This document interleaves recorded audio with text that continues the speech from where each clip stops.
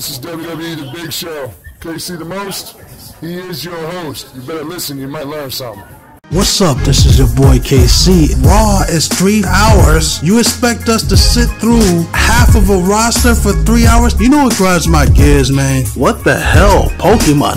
This Pokemon Go app that everybody is into is making people lose their minds, making people stupid. As I said before, I am a big guy, and it's not funny having your ass sucked into a chair like a vacuum. It's that time of the week again. Time for another top 10. Anime Otakus, it's that time again. Video game portion of my show, Jarek. This guy is a straight up Kano clone. He has all of Kano's moves. Dragon Ball debunked. People who pretend to be nice, that in front of people they're smiling it up. Hello, how you doing? Blah blah blah. The wrestling match of the week. The game of the week, is it worth it? The anime of the week. Is time to talk about some more Dragon Ball Super. Like, comment, and subscribe.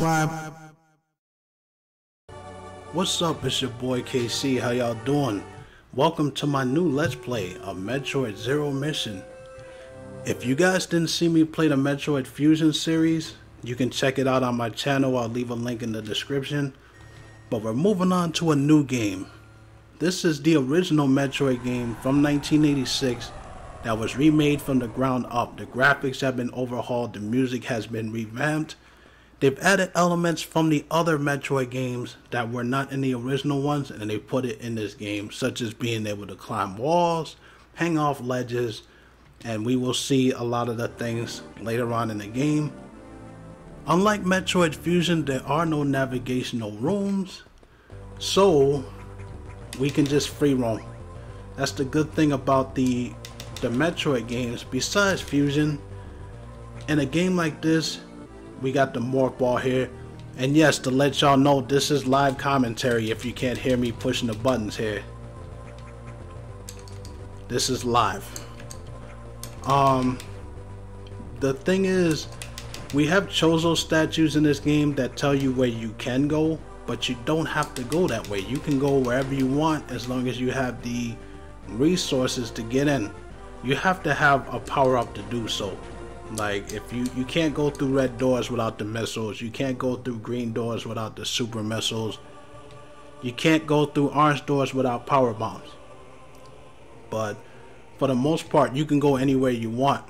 The Chozo statues, if you're familiar with the Metroid series, they do two different things. They refill your energy and your resources, and they show you where you can go next. As you can see, the jumping in this game is a lot different from Metroid Fusion and even Super Metroid. Like, the jumping is a lot faster in this game, and I have to tell y'all, I had to practice. When I first played this game, when it came out, I had to practice, especially when it came to wall jumping, because wall jumping for some reason in this game is very difficult to pull off, and bomb jumping, forget about it. Now, the one thing I don't understand is, and even in the original Metroid, your beam doesn't go all the way across the screen. You see that? They felt the need to make it a power-up in those games, and I'm like, why? Every other Metroid game you could shoot across the screen. I get it, it was the first of its kind, and we just picked up the long beam there, so now we can shoot across the screen, as we should be able to in every game, shoot through these blocks. But I'm like, it made no sense to make that a power up to me. So let's make our way up. Another mechanic that they added in this game that was not in the original is the ability to aim up and down. That was something introduced in Super Metroid and Metroid Fusion. You couldn't do that in the original game, and I'm glad that they put that in. We can't go to this room yet, but in order to spawn the enemy to get out of here, we have to go into that room. Kind of like the security robot from Metroid Fusion, where you have to run to the other side to get it to even come out. Side hoppers. Just spam your shooting, and that's another good thing about it. You have another Chozo statue here. But that's another good thing about this game, is that you shoot a lot faster than you do in Super Metroid or Metroid Fusion, you shoot a lot faster, which is cool. Like, it's more fast paced, so you have a little more control over the things that you shoot, and I like that. And it comes in handy once you get the wave beam later. So let's shoot your way through here. Now we can't go in here yet because we don't have the missiles yet. We're on our way to getting that. Here's a save room here. Now the way the maps work in this game is you have to go to map rooms like in Super Metroid. You remember that, where you have to go to the map room to update it? You have to do that in here as well. The convenient thing about going to the navigational room in Metroid Fusion is that they update the map for you. We just picked up our first missiles here. Hold down R, push the B button, and we're facing our first boss here. Centipede. Just pop it in the eye 3 times, and that'll be it there. That's all you have to do. Boom. And we get the charge beam real early in the game, and it comes in handy. Refill your missiles. You only got 5, so it doesn't even don't even need to worry about it.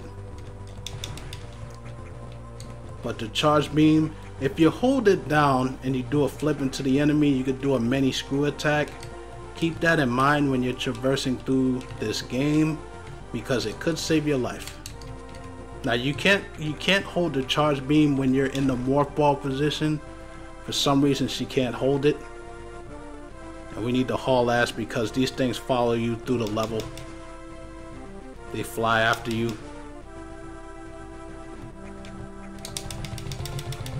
You have to shoot these sacks or whatever the heck, because if you don't, then these enemies, they get really annoying if you don't take care of them real quickly. Head through here, get another missile tank. So now we're up to 10. And for this one, I know that in Metroid Fusion I did all the item collecting off screen. Is because I was having a lot of problems with the recording, the audio at the end of that game. Like, to the point to where I would have to play through the whole entire game again just to get the footage that I needed, and hopefully this time will be a lot better. We just got a missile tank back there, so now we're up to 15, and we got our first E-tank here, which is oh so good. So let's keep going this way. And I don't know how I fell in there, but you don't want to fall in there because it will hurt you, as you can see. Here is our first map station. And you see how it fills out the map so you know where you're going now. You're gonna have to go through this unless you know the game by heart like I do, and a lot of other gamers that have the speedrunners and stuff. They don't need to use that, but for a real authentic let's play, I will be using it. There's another save room there. I don't need that. Make your way up here.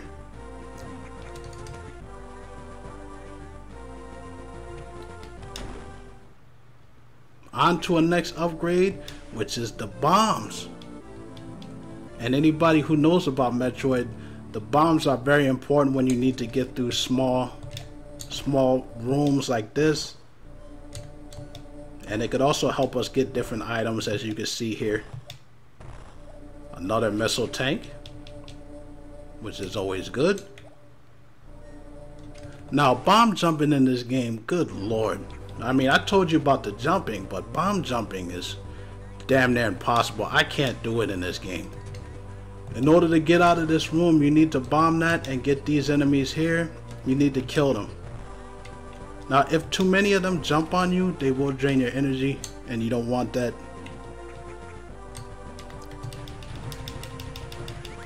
Let's get out of here. Now we need to head back to where we fought the centipede monster. We need to go back to that room, because now that we have the bombs, we can get through the other side.